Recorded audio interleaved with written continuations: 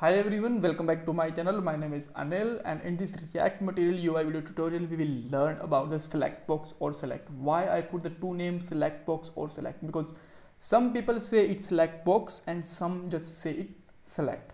In case of React material UI it called just select, but when you use some other libraries and framework, then they call it select box also, but we will just refer it select for a moment, right? So these are the points of this video. We will use the select, then we have to use the menu item to make a drop down, then we will see that how we can use the placeholder, state with value, and onChange event and all, right? So now let's jump on the app.js file, and as you know, first of all we have to import select from our library name, which is @material UI core, right? So now just come back here and just directly use a select here. Whenever we will use it, then you can see there, let's close it so that we have the complete screen. There is no value for the select, right? Even you can see that there is a small element, but this is also empty, right? So to put some values here, we actually have to use the menu item. So let's import the menu item also, and let's put some menu item here. Let's say menu item, right? And let's put here, let's say we have a course's name, so let's put here node, right? And now you can see that the node is we are able to see the node, but this is actually not going to select here, right? So now let's put a value of it. Let's put a value like 1, right? And let's add some more courses like 2, 3, 4. You can put the name like PHP and Java and JavaScript and much more, right? But for a moment these are enough. Now let's try to select anyone. You are able to select. That's great, but you are probably seeing that you are able to see select only the last value. The reason is all have the same value, right? So let's change it for a moment and come back here.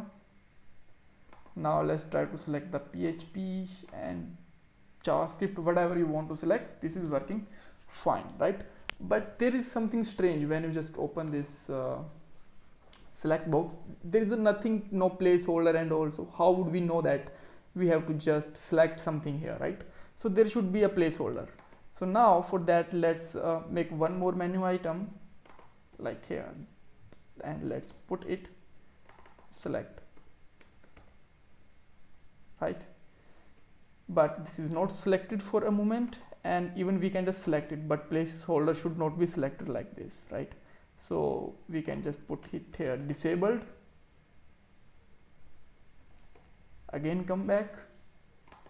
Now this is look like a placeholder, but it should also be visible here, right? So that we have to just make it value blank, and by default let's say use a value also blank, right? Now you will see that, okay, so we have to add one more property which name is display empty, right? And now you can see that we have a select option, but when we are just trying to select anything else, it will just restrict us because the value of the select box is hard code, right? We have to make it dynamic. So to make it dynamic, just take a const and just use here course, because these are some course name, and here we can also write here course, select course, right? Just write here course and just put here select set course,